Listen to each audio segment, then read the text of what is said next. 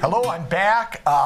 Had a lot of fun with these questions. This is really fun for me. Keep the questions coming. Anything that you want to know about, I'm going to try to get it quick 2-minute answer for it. And I would tell you too, if anyone has questions that they see here, reaching out to us, we're always glad to provide any insider service. If I've got time, I don't mind taking 5-10 minutes to have a quick conversation with you if you're thinking about something for your home. So that being said, Megan, I know you've got probably a really good question for me today. Yes, so this is from an Instagram DM that we received. They said, how can you tell if a wall is load bearing? I want to make my kitchen more open concept, but I'm worried that during the project, we'll find out the wall is load bearing and it'll be an extra cost we didn't expect.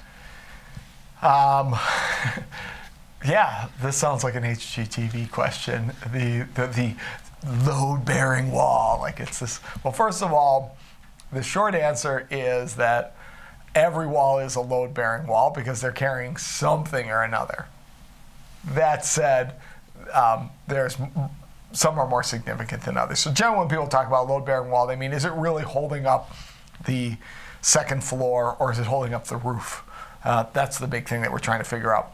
So how can you figure it out? Well, boy, there's a lot of ways that you can figure it out. The easiest way is to just go down into your basement.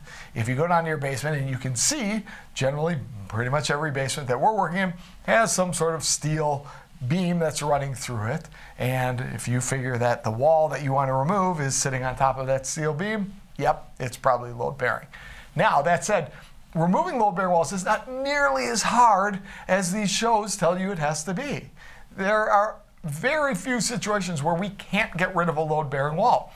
Now, there's going to be things that might have to change with the design. There might need to be what we call a header, which is a drop where we have a structural piece up above it that's going to hold the second floor, the roof, whatever it is, up.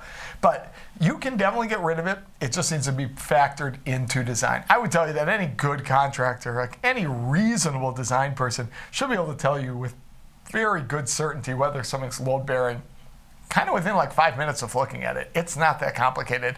I think that a lot of these shows sell it as like this big unknown and it's this big scary thing, but it really isn't. It just needs to be figured out and then we need to design around it. So you should know that before your project starts. You should never have to redesign these things in the middle of it like they show on these HGTV shows. That just makes for good television, makes for good drama, but it's not the reality of it. So don't worry about it. Hire a contractor, hire a good designer. They're going to come in. They're going to help you figure that out before your project starts. That was an easy question. Thanks, Megan. Of course.